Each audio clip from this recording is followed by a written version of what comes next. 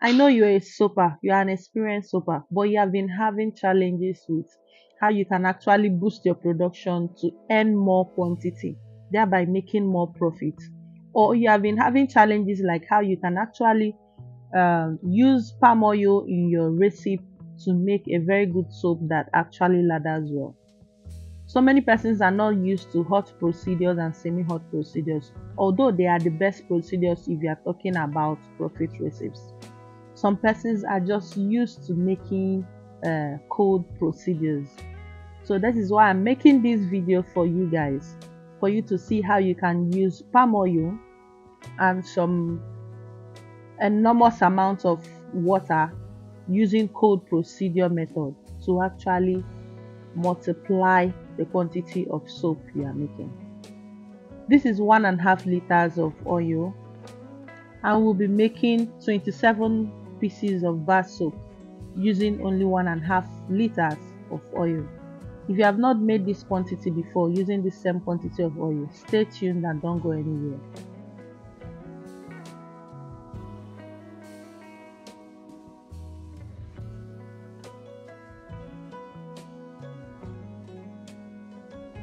Welcome back and thanks for not going anywhere. Please like my video and subscribe to my channel. Also put on your notification bell so that whenever I drop new content, you'll be the first person to be notified. This cold procedure way of making bar soap or semi-hot process. In cold process, you actually need to make sure that your lye, which is a caustic soda, is very cold, very cold, before you actually start making soap. But I will mix everything at once and I'll make use of everything. The quantities of all the things I will be using, it will be stated on the screen. For the water quantity, the water is 1.2 liters of water. 1.2 liters of water, that's 1 liter plus extra 200 ml of water. To it, I added my caustic soda and then my little soda ash. You can actually make this recipe without soda ash. I know that the cost of chemicals are fast rising in the market. You can make use of the soda ash dense or the soda ash light. The chemical formula doesn't change. It's just the density of there is a difference between soda ash light and soda ash dense. One is lighter, one is more coax. The lighter one is used for powdered detergents more. You understand? So anyone you want to use, you use. So I'm using as little as 80 grams, and then my calcium, of which I added, and then my sodium sulphate. This is foam booster. I made this foam booster myself. Please, you can actually buy foam booster in the market. The reason I'm adding this foam booster is because for this oil quantity I'm making, 1.5 liters of oil, 1 liter of the oil will be bleached palm oil, while 500 ml will be palm kernel oil. So once the bleached palm oil is more in your recipe, you may need foam booster to help it. This is silicate I just added right now. Like I said, the quantities are displayed on the screen, so you can use a pen and a jotter and jot them down. I won't be mentioning the quantities as I'm going forward. So after mixing everything, just set it aside and then measure your oil. This is my oil. I have bleached palm oil 1.5 liter, and then I will be adding extra 500 ml of palm kernel oil to help with the foaming ability. Palm oil makes your soap to last long. If people are telling you your soap doesn't last, it dissolves quickly, this recipe will save you. I'm not making use of only palm kernel oil. I'm making use of palm oil that I bleach with fire, and then palm kernel oil. Into the oil, I'll add my calcium to it. This is 250 grams of calcium to be able to hold the quantity of oil I'm using. If you don't have calcium carbonate, please make use of kaolin clay or any clay of your choice, bentonite clay. The reason we are adding this clay is to give your soap weight. There are some persons in wherever they stay, when people try buying their soap, the first thing is they check is the weight. They lift it and tell you, it has weight or not, before they even perceive it and tell you it's smelling nice or not. You understand? So you need the calcium filler to be able to hold the soap. That does not mean that you can't make soap without calcium carbonate. What I added right now is just palm kernel oil. Try and see if you go to the market. Look out for these calibrated cups. Buy them. Calibrated cups and jugs. It will help you in your production, especially if you make a lot of things.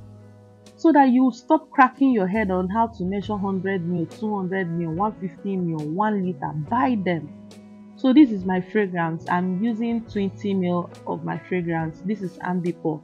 But please, this is original undiluted Ambipur. It's not the diluted ones that they sell in the stores around you. This is original undiluted Ambipur, and the quantity I'm using is enough to cover to max the smell of palm oil and give me a beautiful outcome in my soap production. Now, because it's bleached palm oil, it will already have a tan color. We all know how bleached palm oil colors. So if you don't want to add color to it, no problem. If you want to add purple, green color, blue, add any color of your choice. But know that the tan color of the existing palm oil will always affect the color you choose. I don't think you should be choosing pink color when you are using this kind of tan colored oil. You use those bright colors if your oils are pale. So I'm choosing color yellow because it's a little bit close to what I have here. You can use color yellow, you can use color orange, you can use green. If you use green, it will come out as army green because of the color of the oil. So once you are done, remember I mixed everything into my water, 1.2 liters, and I'm now pouring it into my 1.5 liters of oil. Please, I know when you are making soap that they have told you first pour in caustic, cover it, later you now pour in this one, later after this one you pour silicate, after this one. Please, if you're a beginner and those things are being difficult for you to note which one to add and which one not to add, please mix everything in your mixing bowl and turn it into your oil and pour your soap. Please stop making unnecessary mistakes. Mix everything together and then you add your foam booster. Especially if your foam booster is made with SLS, don't bother putting it into the bulk of your caustic lye. Add your foam booster separately the way I added it. Please.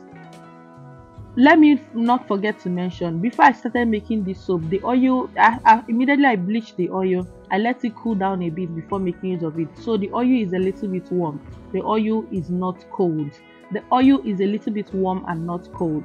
That's why it is this fluidy. But don't worry, before you know it, it will start setting. So immediately you finish turning it, don't go anywhere. Just make sure your mold is ready so that we can pour it straight into the mold. Once you pour it into the mold, allow it to set. But what I did now was to use my spatula and stir it a little bit so that all these large bubbles you are seeing on the surface can actually disappear. This is a very simple process. If you've been having difficulties in soap making, you won't have difficulty if you are with me. I have free recipes I share here on YouTube, my YouTube channel. These recipes are worth up to 10,000 naira out there if somebody is teaching it to you. But I teach it to you guys free so that you can see something you can do to earn money for yourself.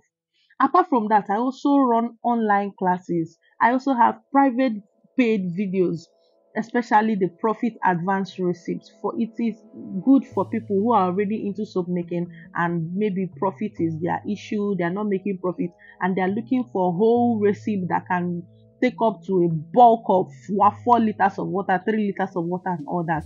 I have those kind of receipts that immediately you finish making your soap, it will harden. But they are paid and not free, please. So please let's watch and see how I cut the soap and enjoy the video. I hope you try these out. I hope you also have a good outcome the way I have a good outcome. Remember, I use a very little soda ash. After making this soap, you will not have the issue of seeing white patches on the surface of your soap, irrespective of the fact that you use very hard oils, but you hardly have it because of the reduced quantity of the soda ash that I use and also the caustic soda. Please just use it the way I made use of it on this video and you will have a good outcome. I wish everybody the best in whatever you are doing, whatever you are producing. Thank you for being with me on my channel, and thank you for subscribing to my channel, and thank you for liking this video. Thank you all.